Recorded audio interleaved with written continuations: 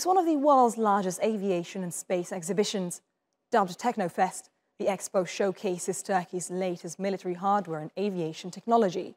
And at this year's event, the country's brightest minds were also on hand to talk about the next great innovations.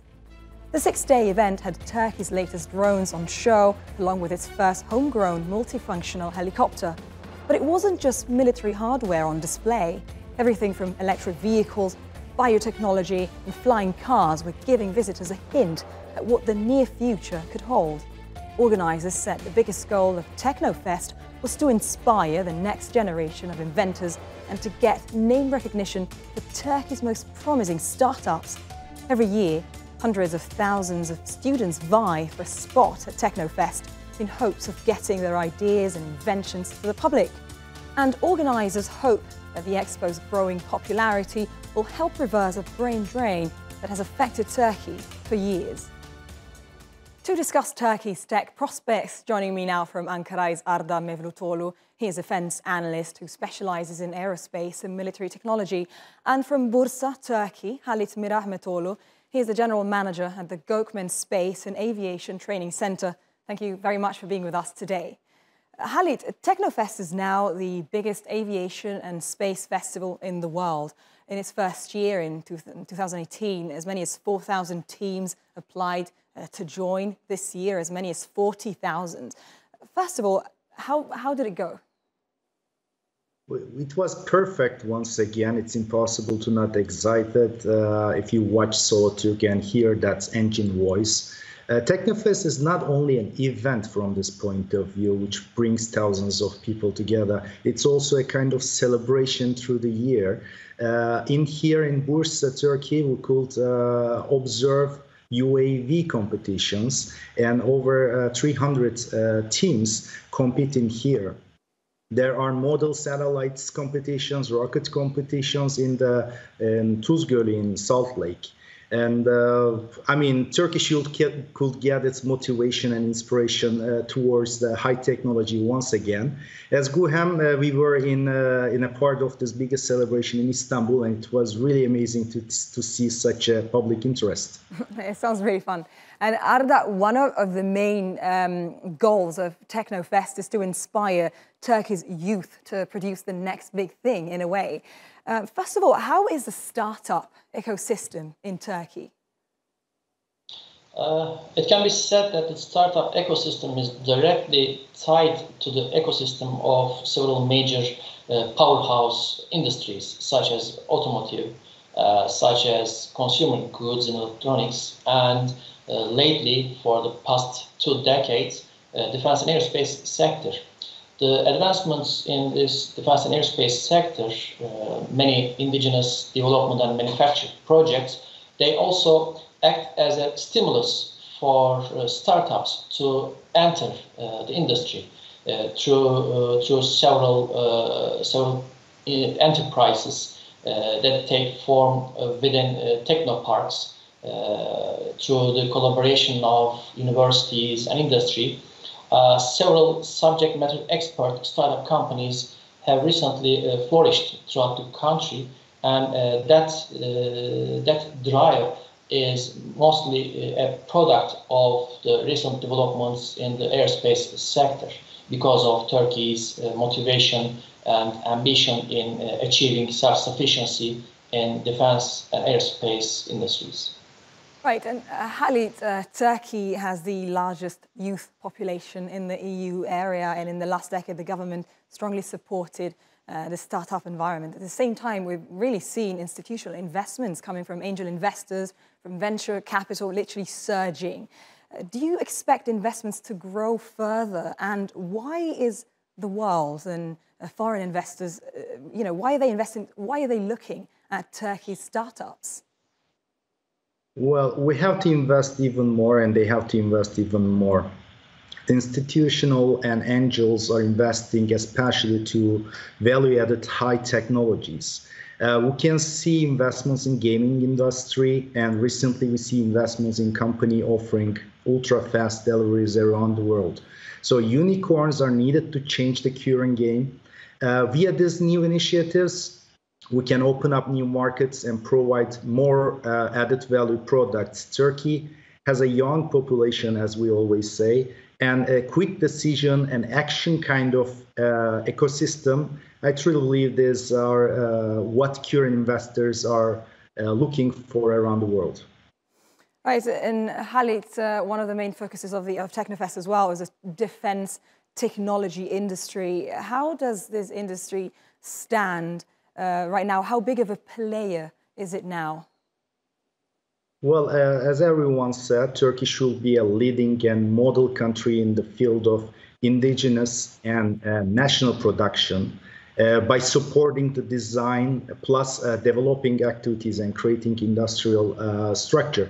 In recent years, our defense industry has proven it's capable of manufacturing a variety of sophisticated weapons systems.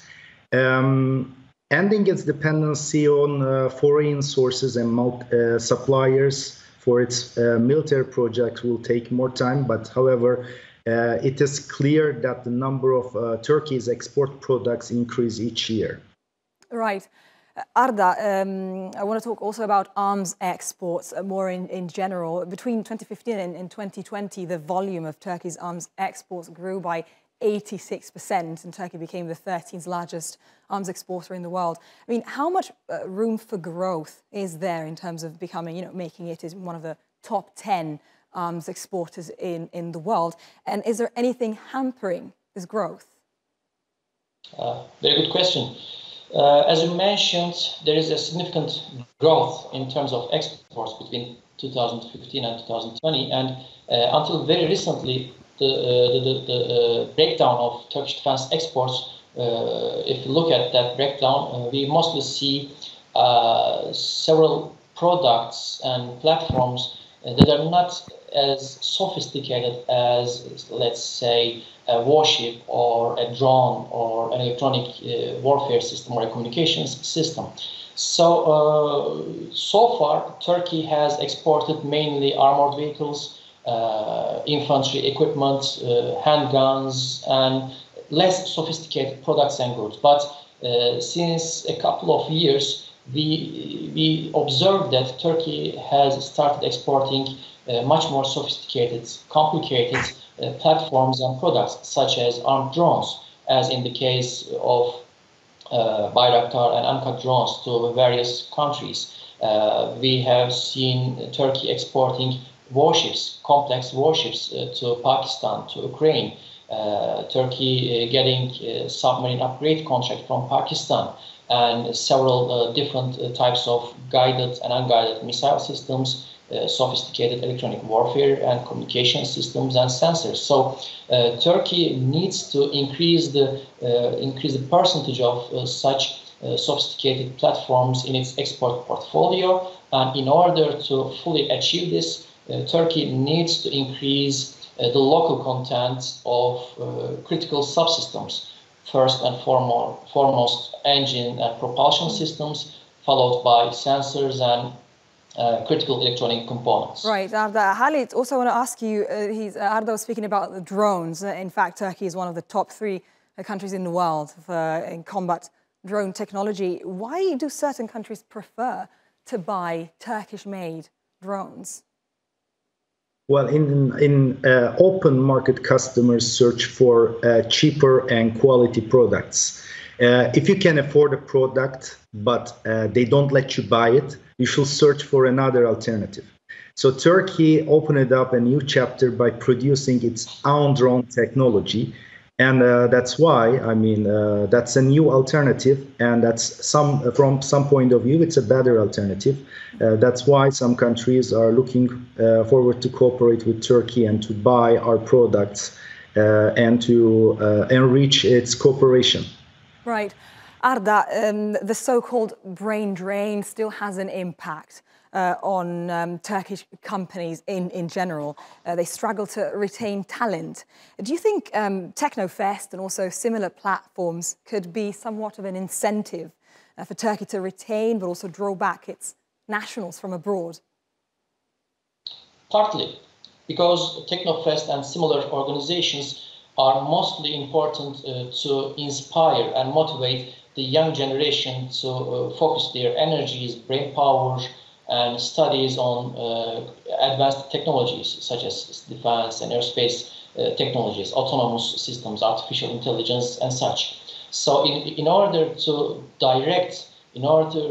motivate the young generation into such areas, to stimulate their creative power, stimulate their ambitions in those sectors, Technofest and similar organizations are extremely important, and they are very, very of utmost importance. But in order to retain experienced manpower, experienced human resource capital, we need to take extra measures to sustain, to protect those experienced people inside the country, to lead those young generations to fulfill challenging projects such as national combat aircraft, such as different types of satellites and other advanced technology systems. So just motivating and inspiring the young generation alone is part of the task, and the other half of the challenge is to protect that experienced human resource capital inside the country. Brilliant, Arda. Halit, thank you very much for being with us today. Thank you. Thank you very much.